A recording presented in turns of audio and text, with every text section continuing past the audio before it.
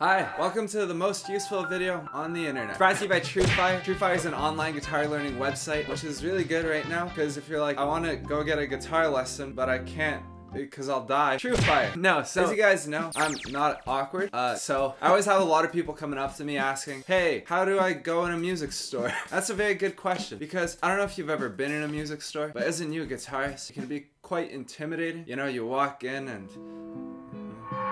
especially if you're going in for the first time to like upgrade from your like $100 guitar to a fancy like $200 guitar. Whoa. And it can kind of feel like a lot of pressure. You can kind of feel like a bit of a poser, because a music store is like the only store you go into where the expectation is that you like try the product before leaving. If you want to go get a bike at Walmart, the guy at the store is not like, do a wheelie. Even if you can do a wheelie, you know, you might not feel comfortable doing it. Then you don't feel worthy of the guitar. But yeah, even like if you can play the guitar, you might not feel super comfortable doing it in front of other people, especially when you've been learning online. It can kind of feel like you're taking a test. And to add to it, music stores are like the only store where all the employees there are like experts at what they sell, with all like the bearded sages, the masters of music. You know, it'd be like if every time you go grocery shopping, you like walk down to the cashier, hey, I'm Gordon Ramsay. But yeah, this is supposed to be a help video, not an anxiety list. So I do have help. I did a lot of research. I traveled to thousands of music stores to find the answer.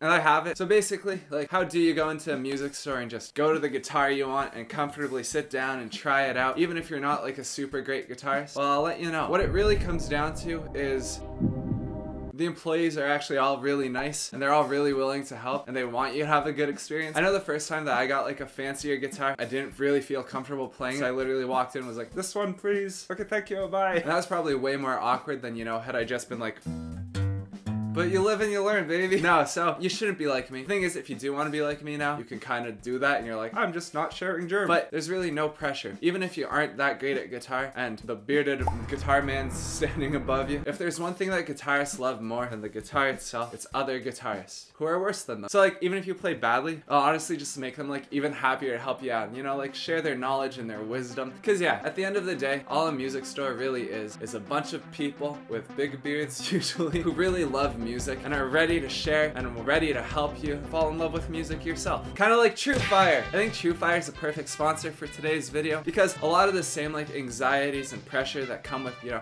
going inside a store are only amplified when you have one-on-one guitar lessons. Like, even if that's not your concern, TrueFire has a lot of other benefits, and they have hundreds of teachers at your fingertips. So you should check it out, use my link, and that's everything. That's the whole video. Hopefully you got something out of it, and if you didn't, thanks for watching the whole thing. Leave a comment about the music stores, and most importantly, thank you to my patrons. Bye.